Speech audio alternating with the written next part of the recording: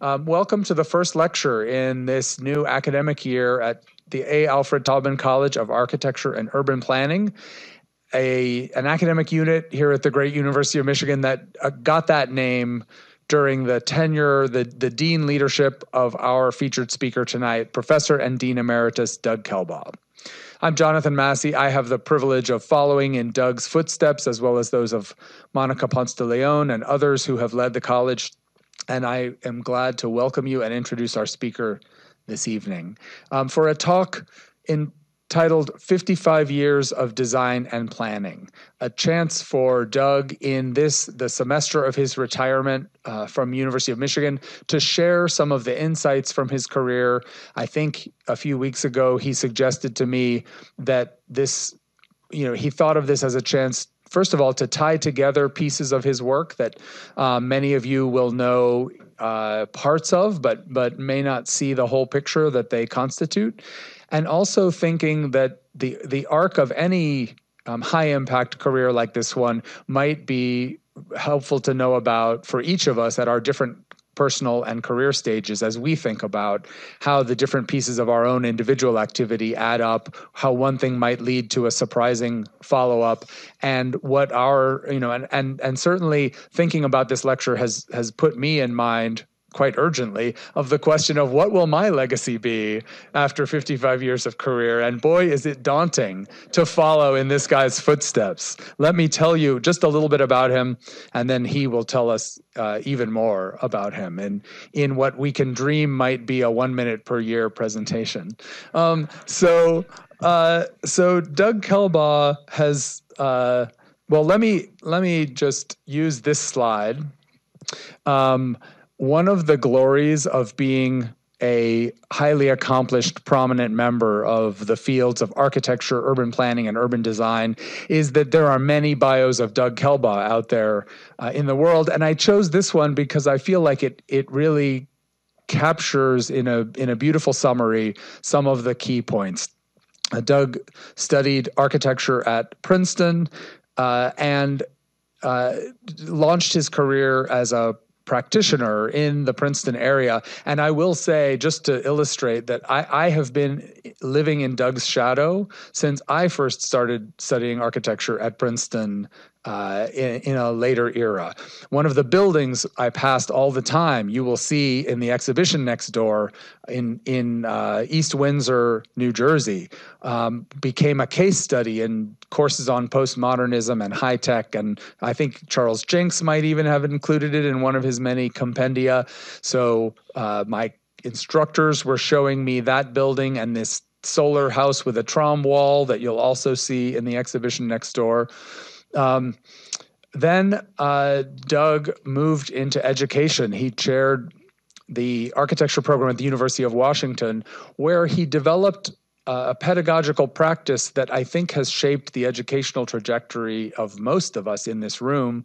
It was the design charrette as a way to bring professional and academic expertise into dialogue with community knowledge and place-based knowledge to generate proposals, visions, and strategies for neighborhood and urban development and transformation. So if you've ever participated in a design charrette around a community development project, or if you've done a 3-day intensive design sprint that was aimed at eliciting community insight about a building site or about a neighborhood, and then brought your own design and planning expertise to bear on that problem, you have been practicing a pedagogy that Doug really helped establish as a central feature of late 20th and early 21st century urban engagement. He came to the University of Michigan. I sent an email out yesterday with the wrong number of years, but he came in 1998, if I remember correctly, to lead the college as dean. One of the things that he had accomplished at University of Washington in work with Peter Calthorpe and many others was to establish the movement for the new urbanism, codified in a couple of years but maybe 6 years before he came here, codified in the formation of the Congress for the New Urbanism, a group that many of you know about and perhaps have participated in. But this this period at Washington was quite powerful in terms of building a new discourse around American cities, arguing for new urbanist principles. I won't go into what those are because I think you're all very knowledgeable about that, and we'll probably see some of that work from Doug. Certainly some of it's in the exhibition next door. But he really helped create a movement that materially transformed the American landscape. One of the things I have always admired about Doug is that through that an initial little Sally, the pedestrian pocketbook that came out of one of those charrettes, he started to establish principles that made their way into legislation. And the Congress for the New Urbanism stands out for me as an example of the impact that design ideas and planning principles can have when they are linked up to larger publics who write city codes and who establish legislation. And so the impact of this initially pretty tight group of innovators has really been immeasurable. Doug led the college here for a decade as dean, including the moment when Al Taubman gave his transformational gift, establishing the naming gift for the college and establishing the endowment that continues to fund scholarships and faculty research support funds and supports some of the strength of the college built up under Doug's leadership in a way that included creating the Master of Urban Design degree that is one of our key graduate programs today. Doug has also been recognized in a number of forums, and I'm just going to kind of sum up some of what distinguishes that career with two quotes from his awarding a few years ago of the 2016 Topaz Medallion, the highest award for excellence in architectural education, granted by the American Institute of Architects and the Association of Collegiate Schools of Architecture annually. The roster of this award is an incredible group, and Doug is right there near the top of it.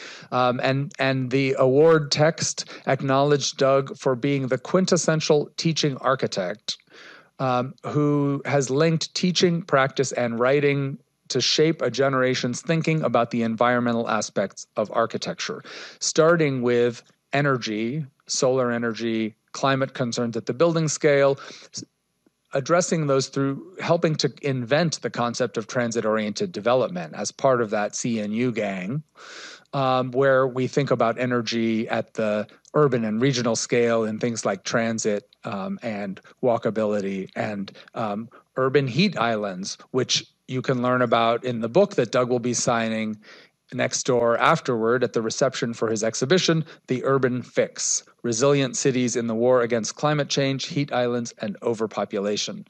So the last quote I will include is that of Michael Sorkin, who, upon awarding of the Topaz Medallion, characterized Doug as a model architect and a model citizen, characterized ultimately by this profound dedication to bettering life on the planet for its inhabitants. Is there any greater calling for an architect, planner, and urban designer?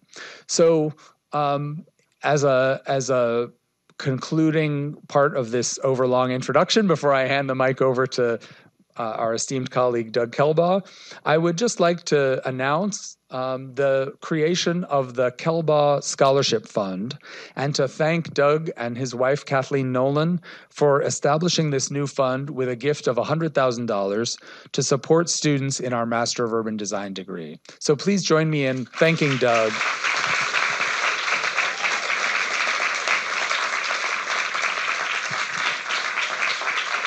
Wow, that was fabulous. Thank you, thank you.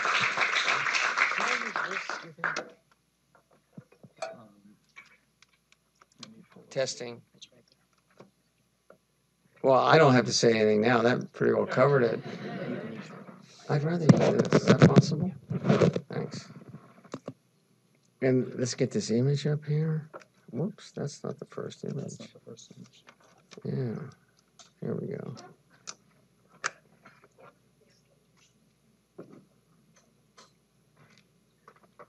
Testing. Oh, well, it's obvious that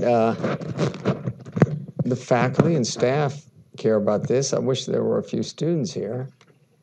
I'm willing to send up somebody with cash to bring a few down. Anyway, so I'm starting out by dedicating this lecture to Mary Ann Drew. How many remember Mary Ann Drew? I mean, I don't know. We have a much, much bigger staff now. When she was single-handedly running this place, we hardly needed staff.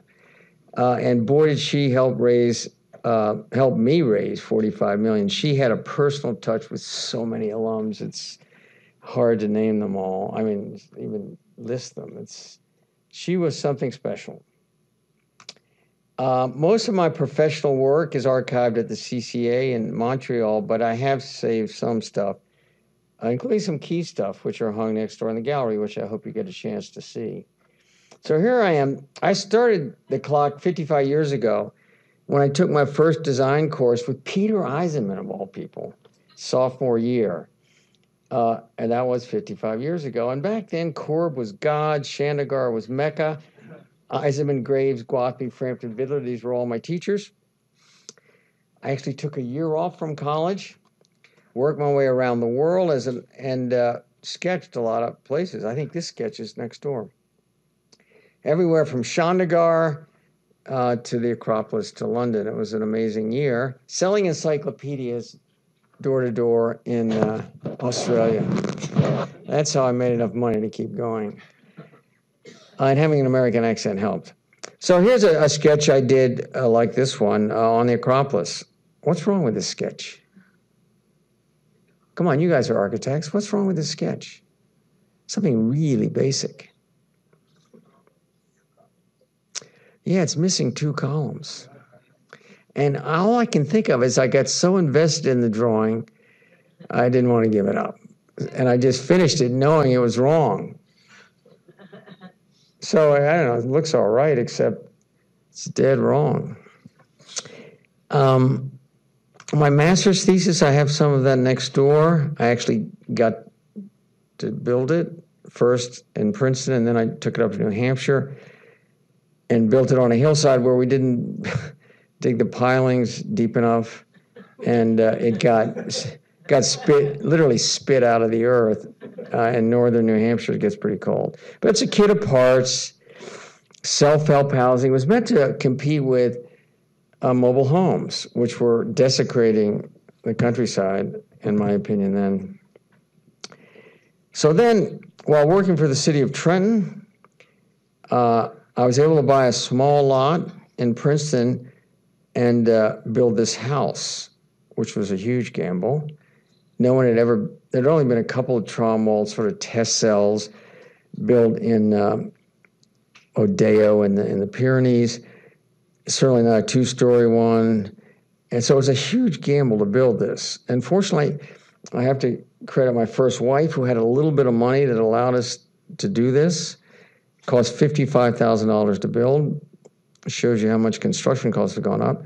And here's the inside of it. You can see the inside of the concrete wall. It's not painted black like the outside, which is a special black paint. Anyway, I'm not going to go through a Trom wall, but it worked, and it was in 100 books and magazines from Newsweek on up and down the line, and I didn't know it, but it sort of launched my career as a passive solar architect. That was an unintended but welcome consequence. So there we are. Is that my family there? I think we had one kid, yeah, at that point. And then many of you might know the name Harrison Fraker. He was an architect, a competing architect. He later became dean at Berkeley. Here we are doing an early solar workshop back in the mid-'70s, late '70s, where while I was also teaching, because frankly I couldn't make enough money as an architect, I had to teach. I taught at Penn in the fall and NJIT in Newark in the, I guess, what was called the spring term then, just to make ends meet. Certainly these workshops didn't do much. And then I was lucky enough in the late '70s to have a 2-month fellowship at the Royal Danish Academy of Fine Arts in Copenhagen, and able to do lectures in Norway and Sweden. Now, they were already building dense walkable new towns with rooftop solar collectors in the late 70s. They were way ahead of us. They still are way ahead of us. We have a lot to learn from the Europeans.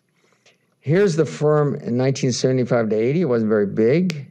Kelbaugh and Lee, that's Song Lee on the right, a Korean architect who studied at Penn, and I guess I met him down there, and some other employees, and then that morphed a bit into a different group of employees, but Song Lee's still there on the right. Look at me in a tie. It's a different world. And then next door, this environment, this is first silkscreen I ever did, and that was as a grad student just messing around in the top floor of the architecture school. But it got on the Princeton Alumni Weekly cover, which was a total shocker, because that's a widely read magazine. And there's my master's thesis on the right, before it got spit out of the earth by frozen ground. And there's the solar house, and I'm not sure why I'm showing this slide. And then this is Solar Environmental Center, the biggest project we did, which also had trom walls and direct gain and greenhouses, other passive techniques that were working well.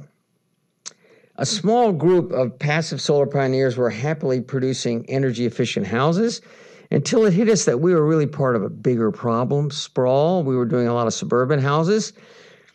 So we shifted from single-family dwellings to multifamily dwellings, as this little sketch shows, and to larger buildings. These two drawings have colored my work for 40 years, realizing that, even if it's passive solar, extremely efficient suburban house is part of the problem, not the solution, because of all the auto dependency that goes along with it. God, I think I've already... All right, these are just some projects at different times. A civic center competition, a big one in Monroeville. We won. They never built it. And then this housing project on the right did win a National Honor Award a long time ago. And we won third prize in that lower left competition. Neither of those were built. Here's a drawing on the right, done by a German who worked for me. That drawing, to show you how different things were, that drawing took 2 weeks. 2 weeks to do that drawing. Now, with computers. Now, this is that house out in West Windsor or whatever, east of Princeton. Not the house, the building that I think you're talking about. And we did it with Richard Rogers, who, every firm in Princeton, which had more architects per capita, by the way, than any equivalent, per capita, more architects than any place in the country. And all the big firms went after him. And he came to our solar house and he said, I think I'm going to work with you. He didn't want a big, hungry firm. We were small and hungry, but so that was a thrill to build that. That's since been expanded a bit. That's the whole idea of this building, is that you can keep expanding it in a linear fashion. So that helped get us on the national map. And then this little pedestrian pocketbook, the charrette in UW, spawned what later was called TOD, Transit-Oriented Development. This little book was a #1 national bestseller in design, which is a very limited cohort of books. But later the name changed from Pedestrian Pocket to TOD. And then I moved to Washington. And this was right after I moved to the University of Washington in 1985. I had an office, but I was chair, and it was very hard to do. So I ended up not designing a lot, but this is one really cool project. It's a highway rest stop with composting toilets way up in the mountains, which had 2 buildings. Unfortunately, we only built this one, the toilet building. And it's all composting toilets, which is hard to do in that climate because it's very cold. This is a pass, 6,000 feet high or something like that. So between here and UW, I've done about 20 design charrettes. I've actually been in some other ones, but I've organized 20. And here are some stats for the 12 done in Detroit. 30 faculty from schools within and other local universities participated. 80 local design professionals and consultants, 60 well-known visiting professionals and academics from the US and other countries, and over 600 students, including occasionally some folks from high school. The reason I developed charrettes was a financial need. I wanted to bring a lot of well-known architects to the University of Washington, and it's not a very well-funded university or program, and I couldn't afford to do it. So I thought I can bring them for a week, and they're more likely to come if they're all there at the same time, and we'll do a charrette. And it came out of a budgetary need. It was just solving a logistical problem for me. But they did catch on, and here's some of the ones we did in Detroit, downtown. We've done some outside of downtown Detroit. There we are working in the upper right at the Detroit DTE headquarters, which some of you, like Roy, was involved in. And who else? Anybody else involved in a charrette here? Most of them are probably, Craig Borum, Robert Fishman, Kit, Melissa. So there's some hangers-on. Great. I'm a hanger-on, but not for long. So I think they had an impact on Detroit. Maurice Cox, who unfortunately we're losing to Chicago, was in some of the charrettes, and he definitely, I think, deployed or included some of the ideas that came out of them. Here's the one booklet. I think it's next door. The riverfront. This would be the eastern riverfront. And I always was looking for an excuse to do watercolors. I love to do watercolors. So I was able to do this in the heat and intensity of a charrette. We forget, guys, that this university started in Detroit, in this building, when Detroit only had 1,500 residents. In 1837, it moved out here, and there were only 2,000 residents. We really are part of Detroit. I think we owe a lot to Detroit. I'm happy that Jonathan is embracing Detroit. There's a lot of work to be done there. There's the Detroit Center, which I took the lead on founding. How many of you have ever been to the Detroit Center downtown? Yeah. It's still going. We had a full-blown studio just for this college initially, but it's sort of given way to some other stuff at another building that I think Craig Wilkins is doing. Craig couldn't be here tonight.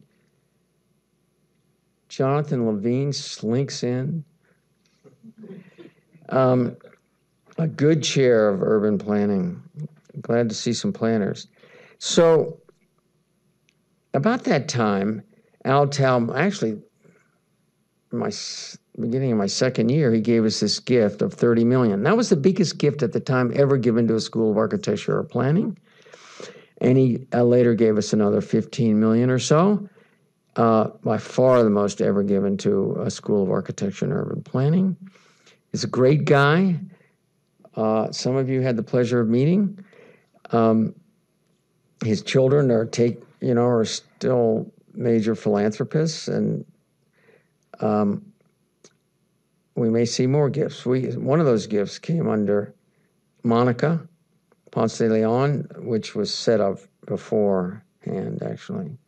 After deaning for a decade, I had 2 years in Dubai and was working on projects like this one in the foreground. Just a small project, a new city for 1.8 million people. I mean, they were intoxicated. Truly. I don't have a pointer. Do I have a pointer? Yeah, that's the world's largest, busiest airport. Well, it's debatable, but it's ranked 1 or 2 or 3. Huge. These are some of those,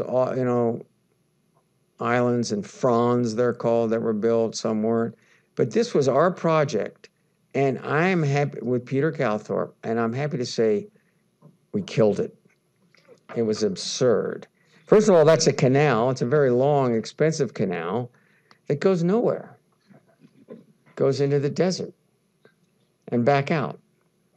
It was a big project. We're talking about a lot of people, a lot of construction, and all the right stuff, all the right systems, renewability, and sustainability and all that, but it was in the wrong place. So I was happy when it died. There's still, where I was in Dubai not that long ago, there's more sane stuff going on than that project, including this one. This is on an existing rail line now in Dubai. This is the last stop, and that's where our company owned this land, or actually it was all owned by the ruler, but leased to our company, Limitless, and we built a bunch of stuff here. We built this building. We built these buildings. This was, what's that firm from Pittsburgh? Kit, did you? What's that? Pittsburgh. Kit. Who's that firm? IMPay did some of these. I forget who did that. This is a Pittsburgh firm. No, not Bowen Sawinski. Anyway, it doesn't matter. And we went to some of the best Muslim architects in the world to design this mosque, and we just didn't like what they were doing.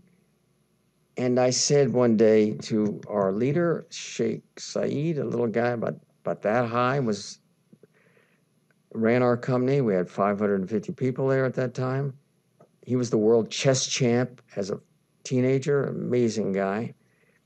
He was running this company, maybe into the ground, but he was definitely running it. And then when the recession came, it hurts. But so I said at one point, we don't like these architects. Would you let me take a chance, even though I'm a Christian, at designing a mosque? And he said, yeah. So this is what I designed. What's going on here?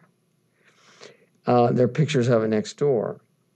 It's unusual in a lot of ways. The prayer hall is glass, which is the opposite of every other one. They're all about privacy, but there are these masherbia, they're called, these screens that slide back and forth. Oh, God, is this on a timer now? That slide back and forth to provide privacy.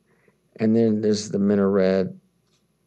There's a lot of stuff I could explain, but it's too small an image. You do see a little half moon at the top of the minaret and an eroded face facing Mecca. That's a hole that lets light through it. If you stand in a certain spot, you can see the sky through it. And that's it. That's the only symbolism on the entire building. There's no writing, everything else. And all these guys are meant to be foliage, because after all, we evolved on the edge of the forest, edge of the savannah in Africa, and all human beings are hardwired to love dappled light. It's just in our hardwiring, in our genetic code. So I was trying to capture that. The roof floats above like a quote-unquote magic carpet and had solar collectors and so on and so forth. It may get built. The full set of documents are in there. It's the most complete set of architectural documents you will ever see in your life. It's about 100 pages of just detail after detail after. It's very carefully designed. And Saeed thinks it may get built. We'll see. Be nice. Certainly the most intense project other than this book that I've ever worked on. I see some other books there. Okay. 2 years almost in Dubai, came back here to teach and to write and did studios. Here's a Detroit TOD. You can see a couple Albert Kahn masterpieces in the background, you know, the Fisher Building. These were compact, dense, walkable, multimodal around the train station. Maurice Cox wanted to pull this off. We'll see if they do a new Amtrak and actually have a TOD there. It's right on Woodward. It's a great location. It could be a wonderful project. I was able to write. Pedestrian Pocketbook was in UW, and Commonplace was written out there. But I wrote Repairing the American Metropolis here and Writing Urbanism with Kit McCullough as co-editor. And then there are little books, the Michigan Debates on Urbanism. Anybody remember the Michigan Debates on Urbanism? Yeah, they were pretty amazing. It was like Peter Eisenman versus some of his former students, Calthorpe and Lars Larup and I can't remember all of them, Rahul Malhotra and people like that. So we did 3 little books, which I think you can still buy. I think they still have them. And then most recently, The Urban Fix, which is the most intense single project of my life, 5 years of research and 2 years to write, with the lucky 6 months spent in Cambridge. You know, my wife went home. Oh, good. Hi. And there's Doug Graff. Came all the way from Ohio State in Columbus. Let's give Doug Graff a round of applause.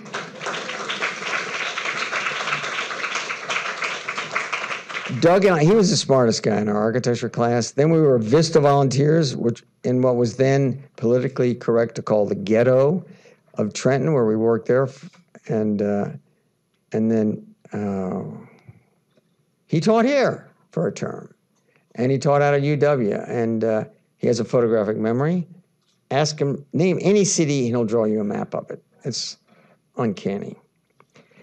So thank you, Doug, for coming. So Speak Out, I've written a lot of editorials. This one was in Planning Magazine, and I don't remember what it was about. What's that say? Oh, you can read it better than I am. Oh, it's about affirmative action here at U of M and how justice is intergenerational and how the Supreme Court, I can't quite read that up there. Anyway, it was a thrill to get it in a magazine like Planning. It's also important to keep up with your alma mater. I was able to be Tiger of the Week with a little article in the Alumni Weekly, which is now bi-weekly. Can you imagine an alumni magazine that came out every week for many years? A weekly?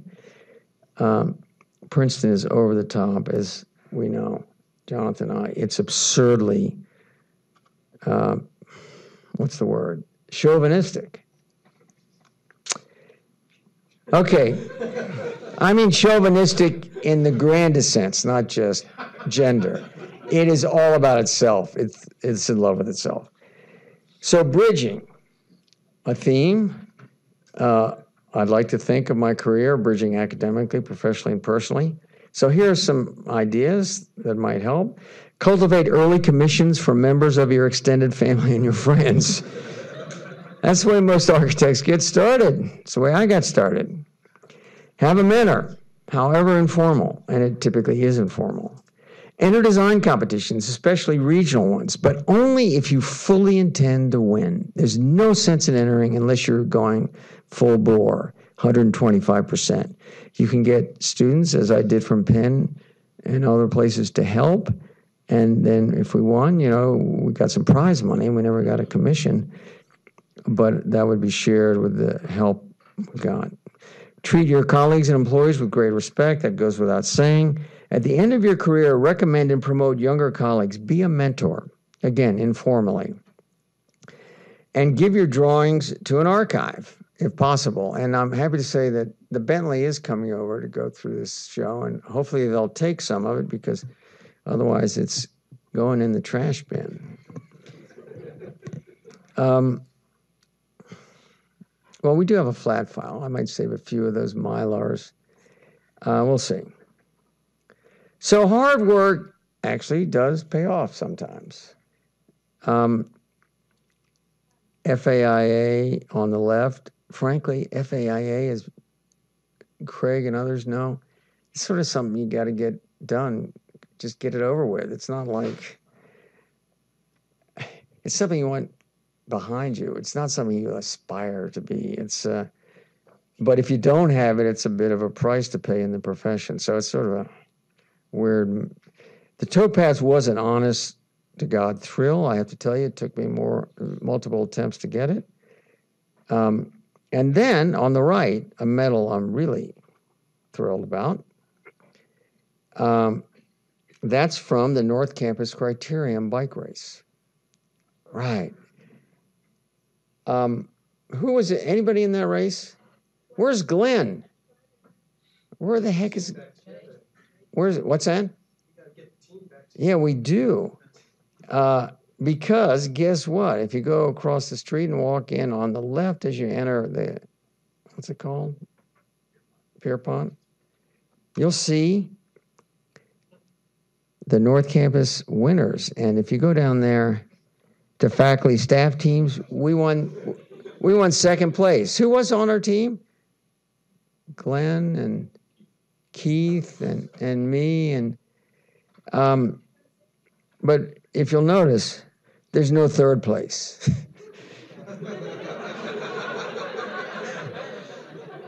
I mean, there were other teams, but I don't know. For some reason, they didn't award it. There were a lot.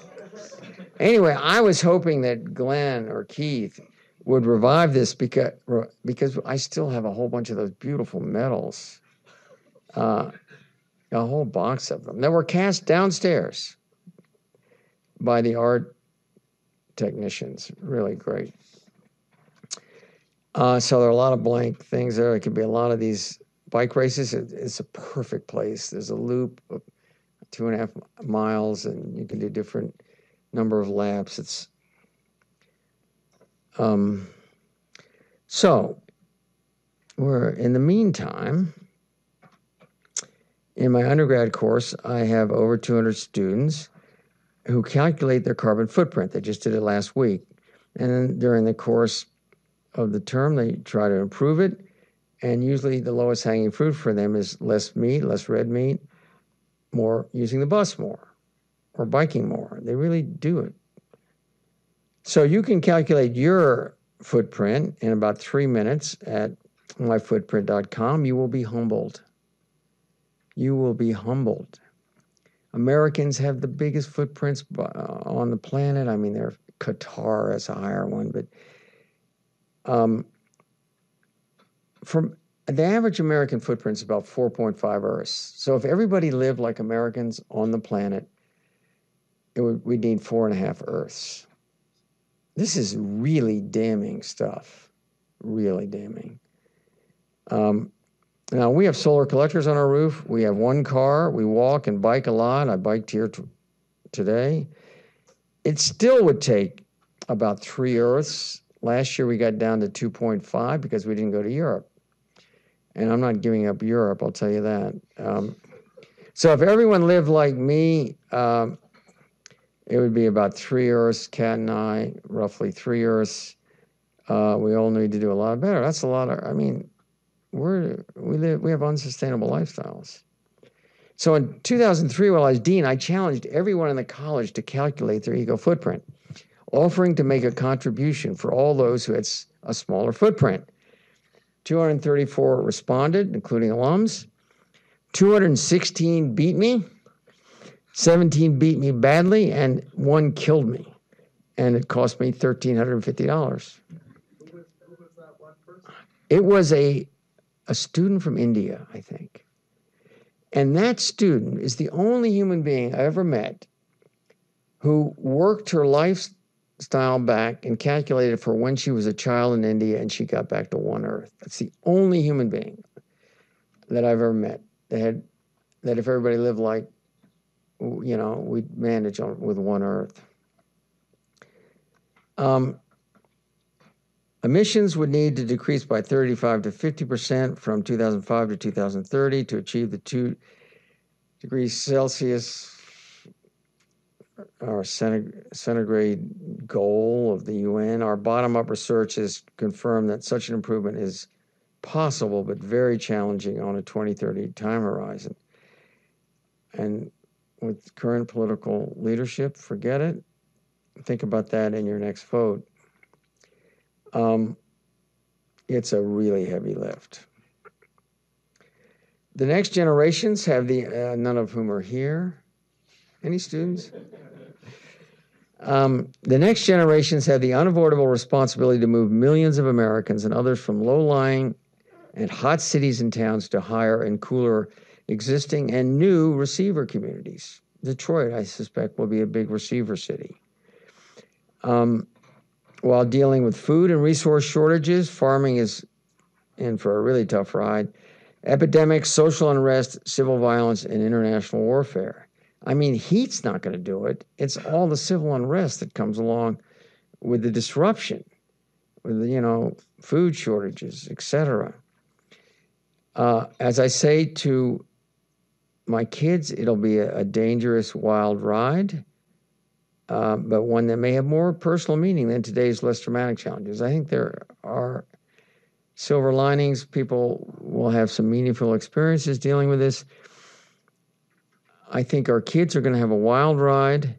That is, these students, and our grandkids are going to have a horrible ride. I hate to say it, and we have a couple of grandkids. I just can't picture what they're going to go through.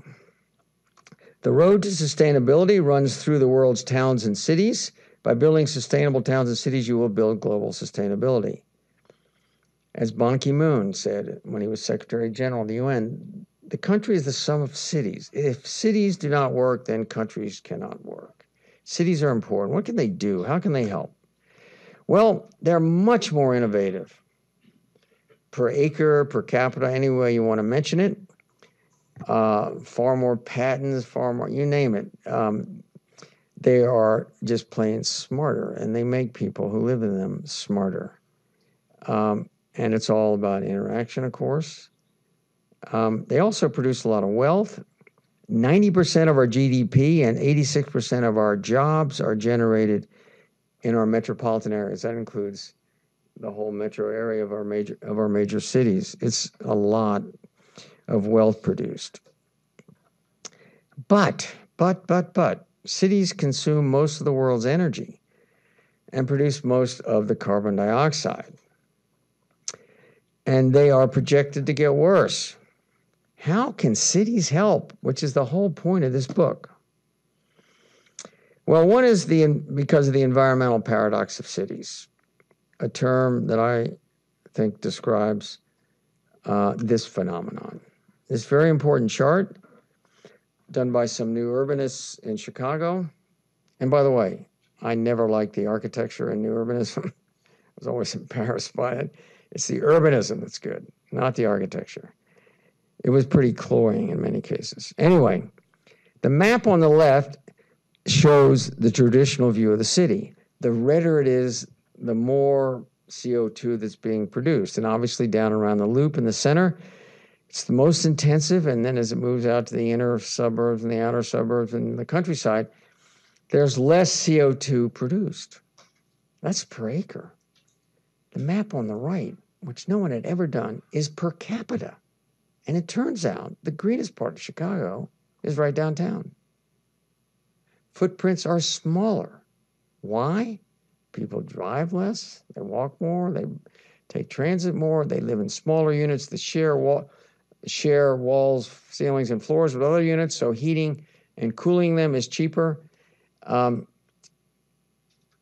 their transportation costs are much less, as I said, because of transit, biking, and walking. So guess what? The greenest part of Chicago is the densest part of Chicago. Greenest in the true sense of the word green, producing the least amount of methane, the least amount of greenhouse gases, and CO2. How many people knew about this paradox? Yeah, not a lot. It's a biggie. So the environmental paradox defined: when people cluster in dense mixed-use cities rather than sprawl, they have a big ecological footprint, but their ecological footprint per capita is smaller than in low-density development. That's right, Jonathan has done a lot of work on this, and Joe Grangs too, probably. Cities are greener than they look. All that economic investment in buildings and infrastructure is a good eco-energy carbon investment. Look at this chart. Shocking. The paradox is more dramatic. That chart of Chicago was only transportation. If you include heating and cooling and lighting and the energy embodied in the building materials to build, remember, it takes less materials to build multifamily housing than single-family dwellings. Look at the difference. Red is transportation between a low-density and a high-density area. Is that dramatic or what? The reduction in the high-density area. Purple is building operations. That's heating and cooling and lighting. Actually, lighting goes up a bit because there's less natural light. It doesn't go up in total, but heating and cooling does. brings it way down. And the last is materials. There are less materials used per capita in the city. And it's per capita we care about. It's not per acre. Well, we care about both. Suburban sprawl also has a lot of stormwater runoff with toxic fertilizer pollution of lakes and streams and so on. There are other problems with suburbia.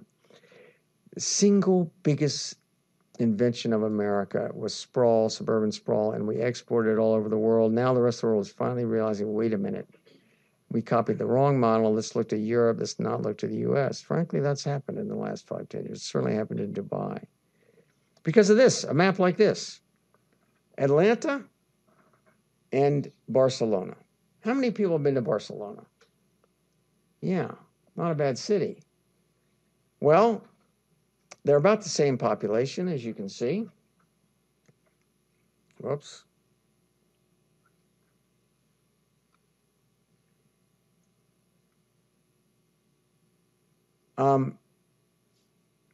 Actually, Barcelona has a few more people. Look, the urban land area, look at the difference.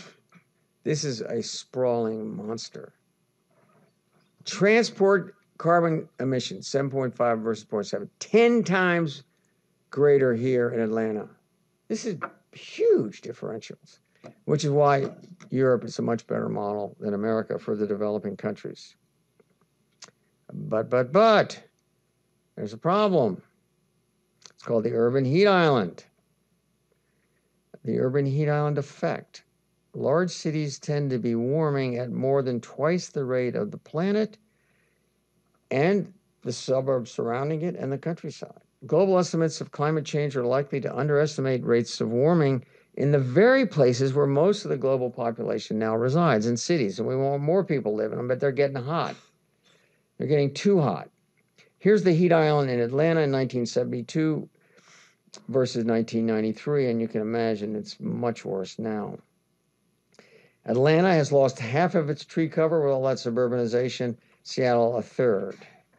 I'm sorry I don't have more up to date, but urban heat islands are deterring people from moving to cities or staying in cities, and that's where we want them to keep their eco footprint down, their carbon footprint down, their energy footprint down, you name their footprint.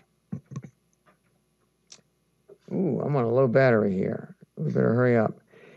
Well, there's the heat island effect. It's much hotter in the city, but we're very lucky. It turns out that strategies to mitigate and adapt to urban heat islands are consistent, identical really, with strategies to deal with climate change. That's a really lucky break. Is there a way to plug this? Is there a way to? I'm afraid I'm gonna run out of battery. Is there anybody know? What's that?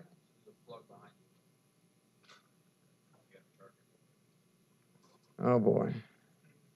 No, I don't. Anybody got a charger? Because I got some good stuff coming.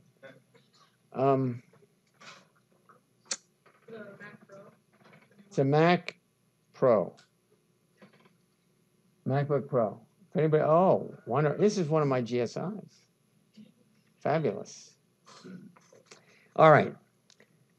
Very, very lucky that dealing with urban heat islands directly deals with climate change.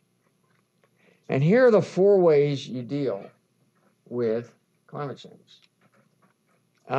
In particular, the way you deal with urban heat islands. Oh, I see. The first is albedo. Do you know what albedo is? That's the reflectivity, how bright colors are, white being high albedo. So we need lighter colored roofs, lighter colored pavements, and lighter colored walls. That should go in there. Thank you very much. So albedo enhancement. And then there's sensible heat reduction. This is not the greenhouse gases that come out of tailpipes and chimneys and air conditioners. It's just plain the hot air that comes out. Just plain heat, hot air. That's called sensible heat. We need to reduce that. Remember, those air conditioners are pumping it out like mad into the urban streets. And then we need to open up what are called street canyons or building canyons to ventilating winds. And then last, we need to create cool microclimates within the city, primarily through trees for shade, but they do a lot more than that, as you'll see in a second. It's a long list. Trees are unbelievable multitaskers. So one, color's big. We care about our melted ice cream cone, maybe more. Here's a guy who lost his shoes because the asphalt was so hot and sticky. So dark roofs, most of our roofs are dark. Most of our pavement is dark. It's a big problem. It's the road, stupid. Let's start depaving. This is where I bike over in Water Hill on my way out here on River Drive. Look at the size of the paving. Look at the width of that street. Even with parallel parking on both sides, which you see very little of, it could be a 4-lane highway. They're all over America. They're all over Ann Arbor. Let's rip up the sides and put gravel in or narrow it. It's just unbelievable how much asphalt there is. When you leave tonight and you go out Bonesteel and then turn right onto, take a look at the size of that intersection. It's an oceanic intersection of asphalt. This is a little tiny cross street on Water Hill. There's hardly any traffic. Look at all that asphalt. White paint is the simplest passive solar technology. It reflects 4 times as much as a dark roof. 4 times. And where does that light go? It goes all the way into outer space to the end of the universe. It comes through our atmosphere as very short, very fast wavelengths, hits a white surface or any light surface, and it goes back out as light. And it just goes through it came in as easily as it goes back out, and it goes forever, literally. So increasing the albedo, lighter colors are really important. This is some students actually from Princeton, some engineering students painting a white roof. They reduced the temperature by 1 degree in that neighborhood with a 5%, and that usually means a 5% cut in mortality risk. Here's the white roof above our building in the Armory downtown in Carytown. We put a white roof up there, and we have domestic hot water heaters for hot water use and PVs, photovoltaics for electricity. We have a negative energy bill for much of the year. We actually then get credit in the winter when these aren't working as well. But I think our average utility bill is $4.56 a month. Something like that. Right, Kat? Yeah. So white roofs, collectors, they all help. They help a lot. And this roof is pretty flat, so it's easy to install these. But, even if you have asphalt shingles on a sloped roof, you can buy asphalt shingles now that have a clear coating, so they look just like they normally do, but they reflect most of the light back out. They're quite miraculous. They're worth the extra expense if you care about your kids and grandkids, even if you don't have kids or grandkids. All right, the second one is less waste heat through more walkable, transit-oriented, less auto-dependent cities. This is Portland, Oregon, a sort of poster child. Less AC, which pumps hot air into the streets. Every one of those ACs is pumping hot air. Less tailpipe and chimney emissions, not just the greenhouse gases, but also just plain the hot air. They're both disastrous. So this is Beijing, where Royce and Robert and I have spent some time, maybe others. They have air pollution, which actually is a blessing because they want to get rid of the air pollution. And while doing that, they're going to be addressing the heat island and climate change simultaneously. They're actually, to get better ventilation through Beijing, they're actually going to tear down some tall buildings, some new buildings. They're going to tear them down because they need to get more air moving through the city ostensibly to get rid of the pollution, but they also are smart enough to know it's dealing with heat islands and climate change.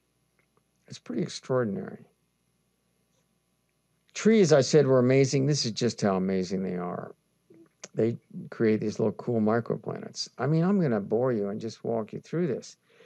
They're beautiful. They provide shade. They retain soil. They retain stormwater. They sequester CO2. They produce oxygen. They filter particulate pollution. They cool the air by evapotranspiration through their leaves. They provide bird-animal habitat. They produce flowers, fruit, and fragrance. They offer tree climbing for children. They absorb sound. They reduce crime. It's shown they reduce crime. There are stats from Baltimore and elsewhere. Increase real estate values. They provide wood for construction, furniture, wood for fuel, planning and maintenance jobs. They humanize overscaled urban spaces.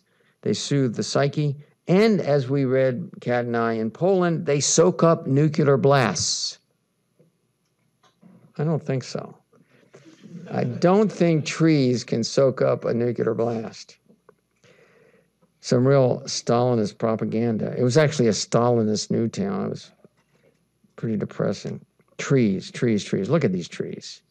These are pictures I've taken around from Ann Arbor to Saigon. Look, actually, I didn't take that lower tree in the right. That's a tree I just read about in South Carolina. Here's a famous one in Oaxaca, Mexico. I mean, trees are miracles, in my opinion.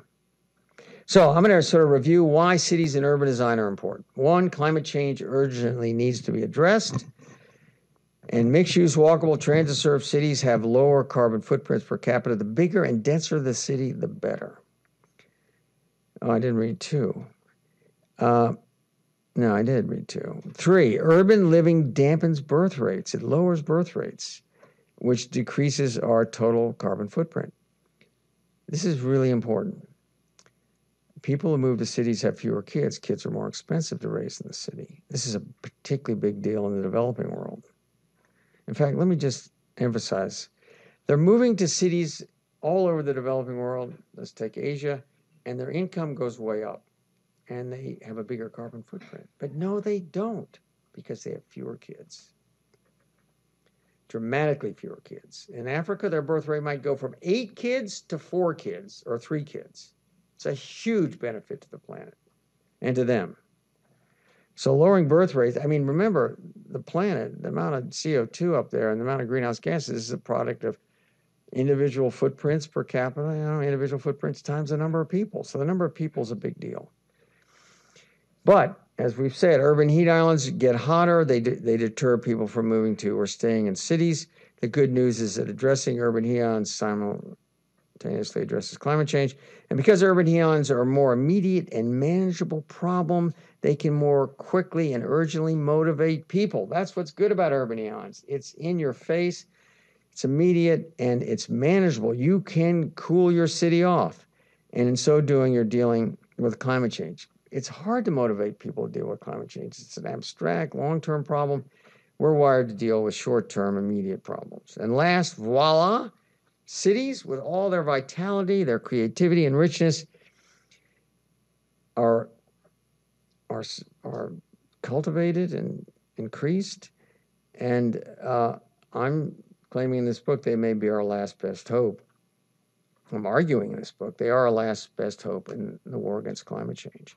So building and rebuilding sustainable buildings and infrastructure, developing and redeveloping resilient cities with new neighborhoods and institutions like Detroit is doing, these challenges are monumental, urgent, and deeply meaningful for you to work on.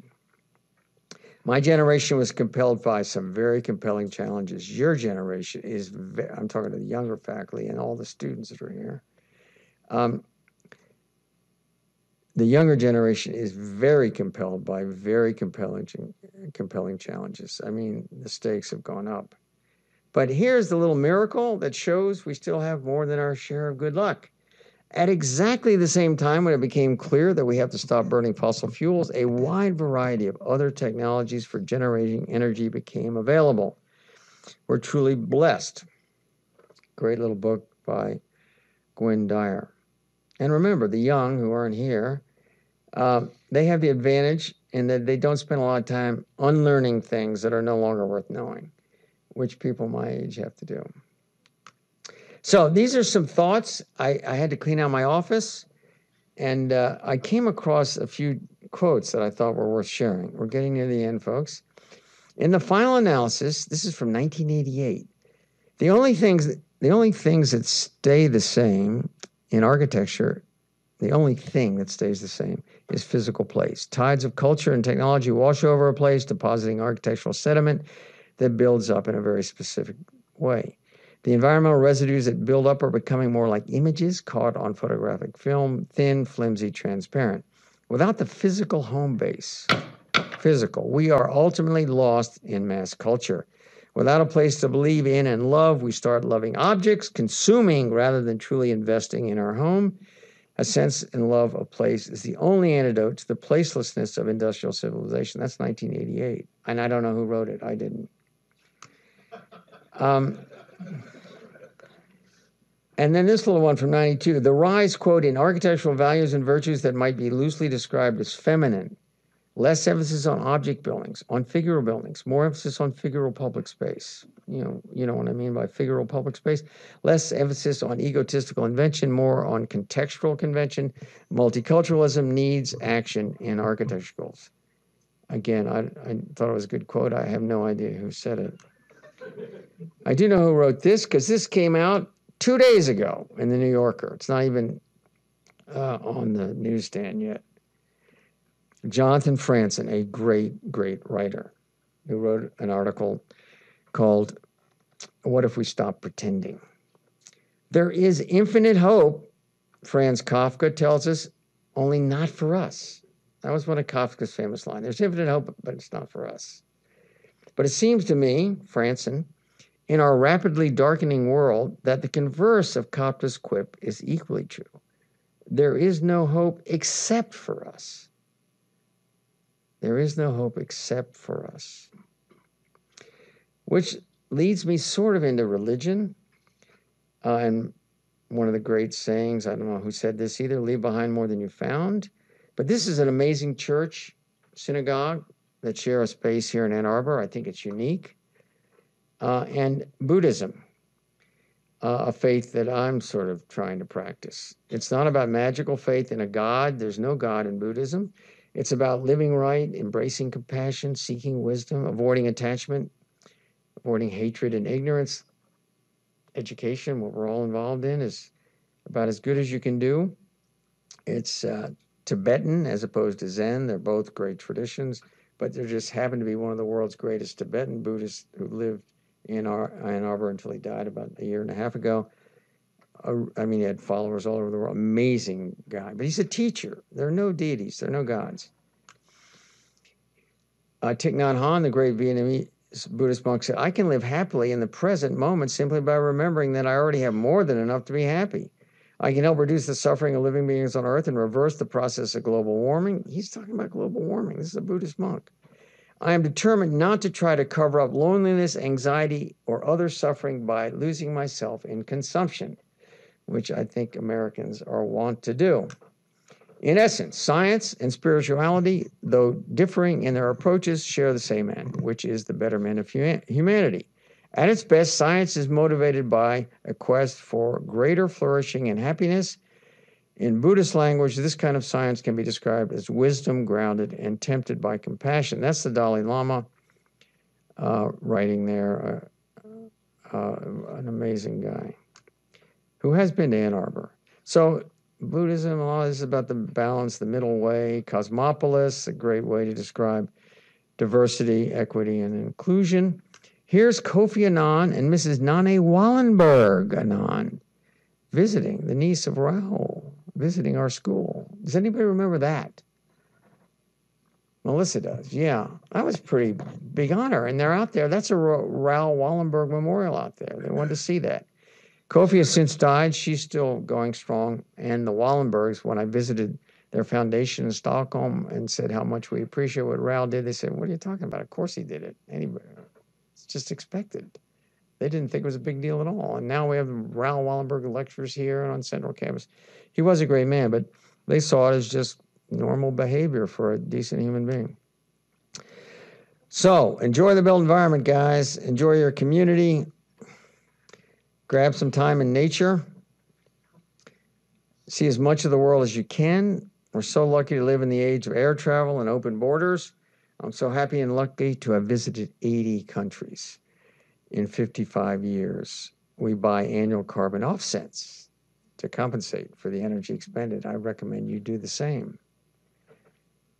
Because flying a full plane from LA to Cairo and back takes as much energy as it took to build the pyramids. So you better be buying offsets if you're flying. And live well. We have a 99 walk score downtown. What are you laughing at, Keith? Oh. You know what walk score is? We have the highest, our neighborhood has the highest walk score between New York and Chicago, and a very high bike score and transit score. That, you should do your bike score. I have my students do it at the end of the term. It's a measure of, how sustainable your location is. And we are very lucky to live in Carytown. I'm serious. There are only 4 neighborhoods in the entire United States, whole neighborhoods that have a walk score of 100. Whole neighborhoods are harder to do than an individual place, but there are a number of, I've checked other sites around us that also have a walk score of 99. This is as good as it gets. Listen to the music and don't forget to dance. Laugh a lot. We don't have a chance without humor. When one is done, I got this quote from Craig Wilkins today, who wasn't able to come. When one has done all there is to do, it's time to do something else. It's been a wonderful 2 decades here. So here are some passing thoughts. Turn out the goddamn lights. I walk around this building when I leave and I turn off dozens of lights that burn all night. It's just, and they're in empty spaces. It's unbelievable. It's a huge carbon footprint. It's also costing the dean a lot of money to keep those lights going. Pay a student just to walk around the end of the day and turn off the lights. It would be the most cost-effective thing you could do. Seriously. Please replace me with someone who's expert in sustainable architecture and urban planning. We need to take a bigger lead in this global war. Unfortunately, my salary, which is quite generous, is actually paid by the provost, but I'm hoping Jonathan can claw it back for a number of new positions, which I was able to do with Beckley, my predecessor's salary. I hope that works. And I hope those positions deal with these issues. My wife, Kathleen, and I are happy to commit a gift that Jonathan already mentioned, like former Dean Robert Fishman has done. And that's just the beginning of that gift. It will be 6 times bigger ultimately if everything goes well. And I'm so happy that urban design finally has a scholarship. I was very proud to start that program about, I think it was 20 years ago this month. Cycling with Kat, my wife, has kept me sane. We've been cycling all over the place. That's Kat up at the top of that silo in Kentucky, which is far too hilly a place to bike. I don't recommend it. Molto grazie. Kathleen, I've had 30 wonderful years with. Casey and Tess, my son and daughter, and to all my U of M colleagues and friends. We are selling our condo, which is worth buying, frankly. And we're off to Seattle in January. We already bought this house, and I'm determined to have a convertible that I can drive my grandkids around in. I love that little Mini. So, Kat, I'll be buying one of those. You're on notice. It's a neat house. It doesn't have anywhere near the walk score we have here. I'm telling you, this city is very walkable. So anyone interested in food and drink and my new book at a 40% discount might want to come next door, but maybe there are questions. Yeah, thanks.